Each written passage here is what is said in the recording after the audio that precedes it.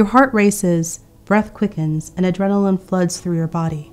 Each nerve in you tingles with anticipation as you balance instinct with rationality, not knowing what comes next. What I've just described here is something we understand as fight or flight response, a common reaction to fear.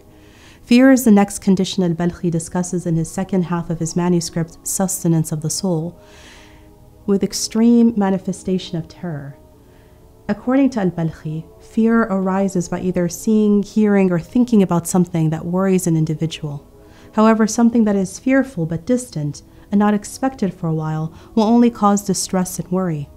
This means that in order for fear to actually take place, the object or trigger must be perceived by our senses. People respond to fear differently, influenced by their inherent sensitivity to frightening situations. Some may remain unaffected by a sudden or scary encounter, while others may have a reactive disposition to it. When encountering a sudden scare, will leave them stunned and unable to rationalize. Al-Balkhi says that the latter, those who are naturally very reactive, resemble the behavior of most animals, such as horses that respond with sudden jerks and darts when fleeing from frightening things that they see or hear. In this case, many techniques like trying to stay calm, rationalize, and receive advice will not work.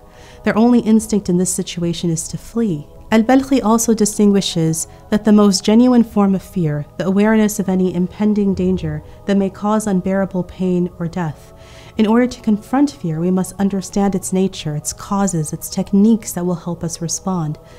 Al-Balkhi advises mental maneuvering as a key strategy for this.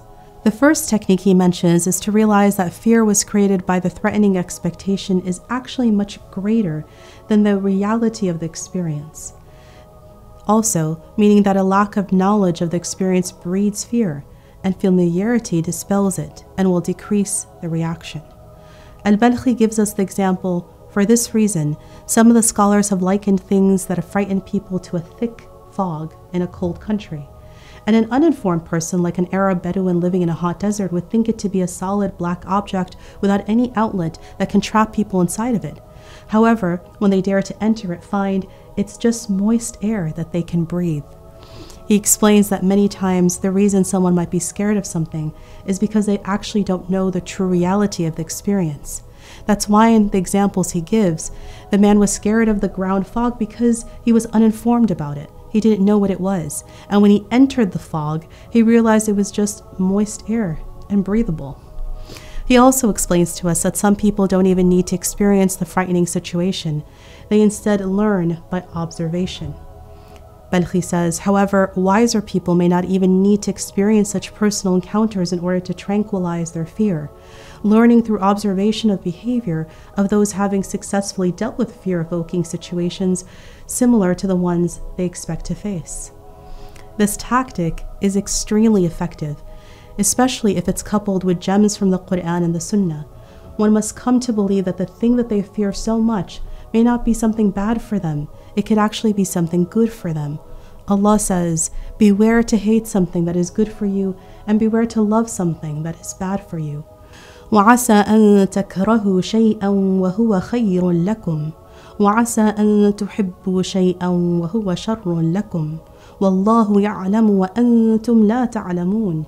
Further, we learn from a beautiful hadith from the Prophet Muhammad sallallahu alaihi wasallam. How amazing is the case of the believer. There is good in him for everything, and this is the case with no one else but the believer. If prosperity attends to him, he expresses gratitude to God, and that is good for him. And adversity befalls him, he endures patiently, and that is good for him. This ayah and the hadith work together to show us that even when we're scared of something and perceive it to be bad, in reality it will be good for us. And in addition, that if we are patient with adversity, the potential opportunities for growth and endurance are many. Another effective tip that al-Balkhi gives us is to appeal to our own pride. We should rebuke ourselves for allowing ourselves to react in such an unpleasant manner. We should tell ourselves that this overreaction is not an action done by someone with a lot of self-esteem and pride, but rather of someone who is cowardly. In fact, he emphasizes that indeed there is no way to fight fear and terror that is more effective than arousing pride and self-importance. So how can we apply this? What we can do is to think to ourselves, is this something that the Prophet ﷺ or the righteous before us would do? For example, when we look at the story of the Sahaba during the Battle of Badr, we see that in the night before the battle, the Sahaba became so calm, they fell asleep with ease. We know that this is a result of the Prophet ﷺ making intense dua, but part of the calmness before the storm was a result of them having tawakkul in Allah, that there being no point in being afraid if Allah is with you. The next mental maneuver technique that al-Balkhi discusses is to convince oneself that this reaction is done by people who are naive or ignorant and don't have any prior experience. This desensitization occurs by the repetition of certain actions. The more times a person goes through a situation, the less they will react to it. For example, al-Balkhi shares this is why children and animals become quite scared when they face any new situation or hear a loud sound, and they respond with terror because they don't really understand if this is dreadful or not. However, when a person or animal experiences the thing that scares them more often, they begin to react not quite as dramatically as the first time. They start to understand the reality of the situation, and it's not quite as scary as they thought it to be. So, we can understand that by acquiring knowledge and exposing ourselves to fear-inducing scenarios, we enable ourselves to confront them with more ease and resilience. The last maneuvering technique al-Balkhi tells us about is that we must act swiftly when fear strikes. He tells us about the importance of reacting and rationalizing in the right way before the fear takes over. And when that happens, it makes it difficult for the technique to work properly. We also learn this from the Prophet Muhammad sallallahu alayhi wasallam, who said, "As-sabru 'inda sadmat al-ula." The Prophet sallallahu alayhi wasallam tells us in this hadith that the point where patience and actual response is tested is at the point of affliction. We learn from this that when we are struck by calamity or anything that scares us, we need to take action right away. We need to remain calm and patient. We need to rationalize and use mental techniques we talked about in order to take control of our soul before fear takes over. In essence, our journey to confront the fears we interact in our daily lives requires not the understanding of its mechanisms, but the mastering of the techniques that lessen its grip on our minds, bodies, and souls.